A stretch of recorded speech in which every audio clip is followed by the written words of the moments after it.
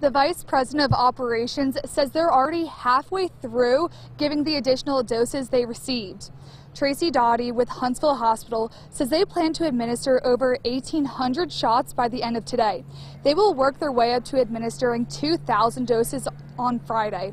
Huntsville Hospital is one of 8 mass vaccination locations across the state that received additional doses this week.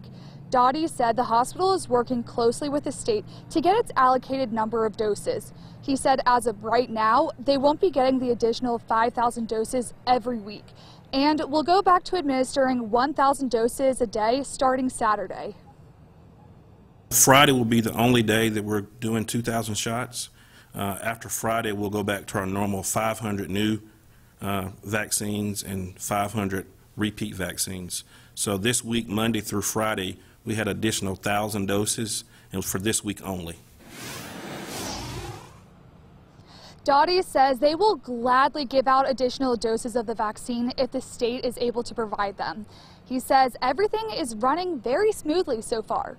Reporting live in Huntsville, Grace Campbell, Way 31 News.